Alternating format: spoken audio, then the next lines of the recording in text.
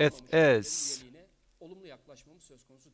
unthinkable for us to approach the membership of countries that have not taken a sufficiently determined position regarding terrorist organizations.